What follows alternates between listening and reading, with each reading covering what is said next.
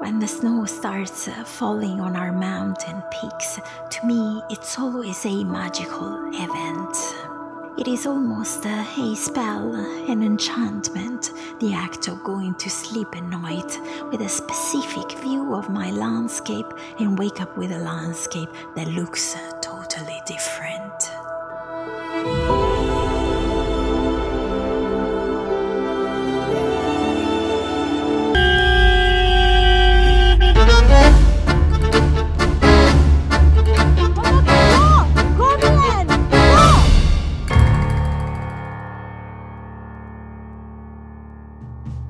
Tussie! Hey, Tussie! Come here! Hey! Good morning, Daniel.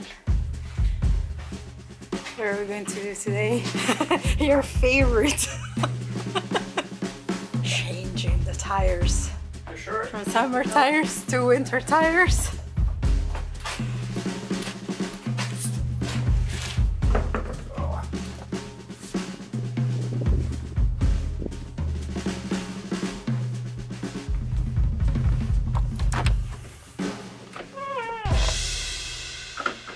This is the shed of Grandpa.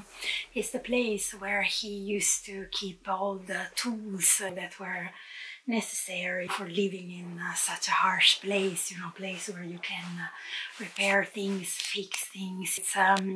There is a lot of his soul he has left here. I think you can really feel it a lot. He passed away last winter, so we miss him greatly, and often we come to this place, we take care of it, making sure that all the tools are in their place, because it's our way to keep him close to our hearts, because he cared a lot about this place. I remember every time I come here there is a story that pops up in my head. One of the stories that he used to tell, for example, he told us that it was roughly 30 years ago, and they saw it was a huge light on the house right next to their house. You know, it was hovering over the house, you know, it was like kind of floating over the house, and they didn't understand what it could have been. They've always thought it was a UFO actually there. So very, very beautiful encounter if it was if it's been the case, or if it's been like that.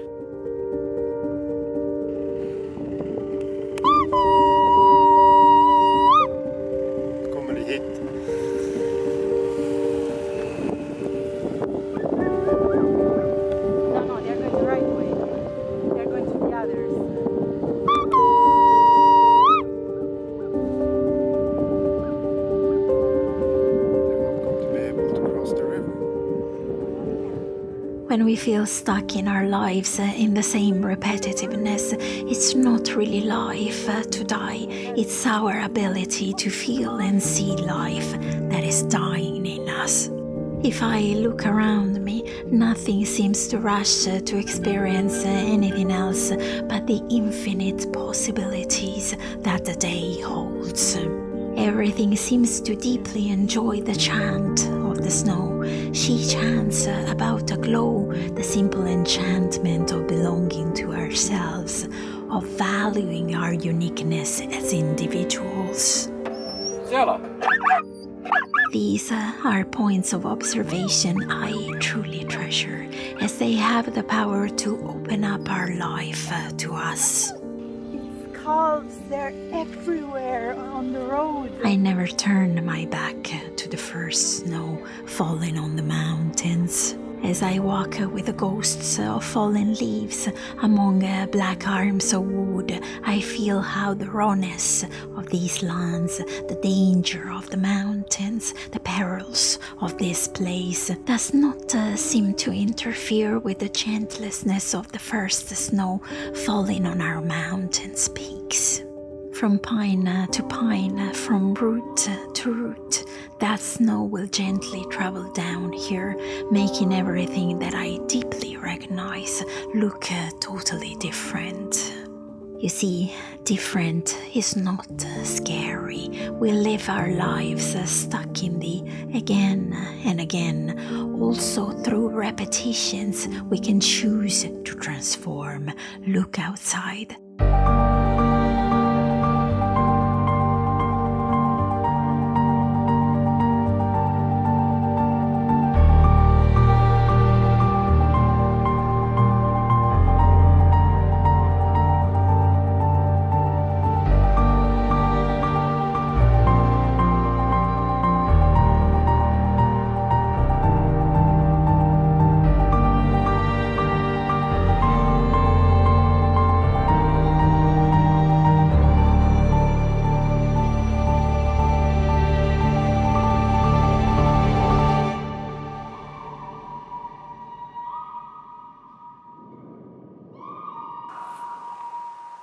Good morning, guys. It's such a beautiful autumn day, so I came outside to observe the last beats of light before the polar nights. Absolutely astounding. I wanted to tell you a little bit what has happened in the past days, because I think that this thing could help actually many people. Always pay attention to the flies around you. In the past days, I have had, as many of you might know, I have had a pink eye in both eyes. So I started to observe. I felt it the first time I was in the Vidda in Saltfjellet filming. So for every room that I would change, I would just lift my head, and there was this thick black fly above my head. It was not flying in the windows, you know. It was not flying normally as they do, you know, on window sills, but it was just always right above my head. So, and I got this explosion with this inflammation of the eyes, you know, økatar in Norwegian. So what I wanted to tell you is to pay attention to flies, because here in Sápmi we believe that when there is an abnormal way of flying, or fly indeed, that fly is an eye. So basically I know that I'm a huge collector of eyes because of the work that I do.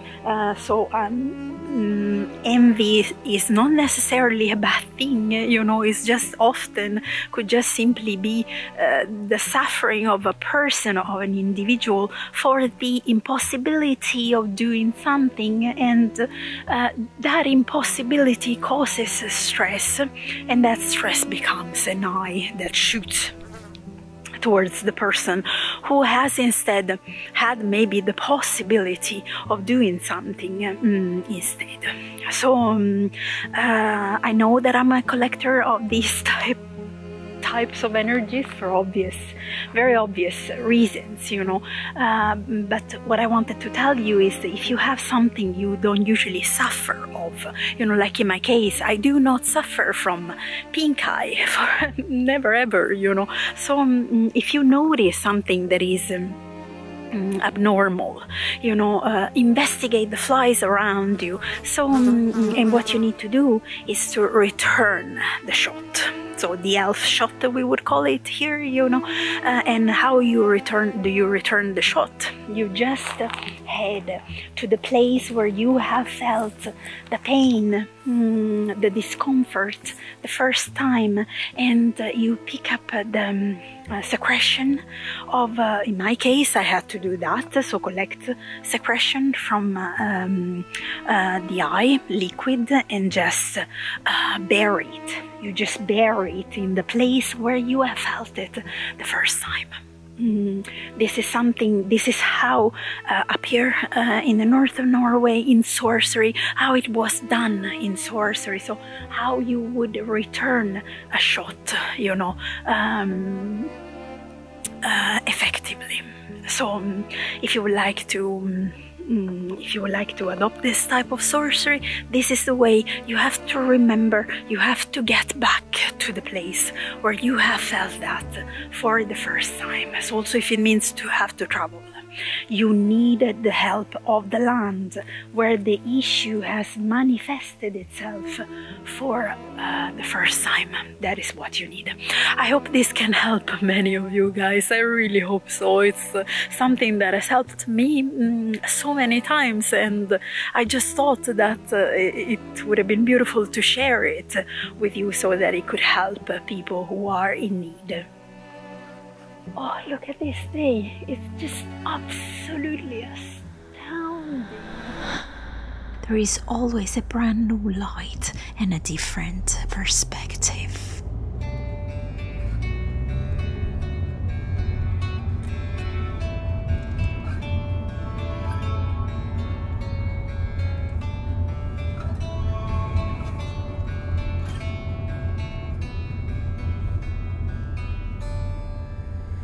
I've got nothing left,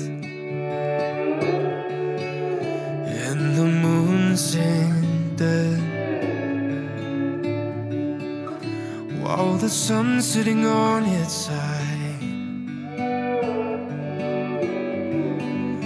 I'm not sure if time could ever cure this mind. As you're fading out of sight, you're just a star out my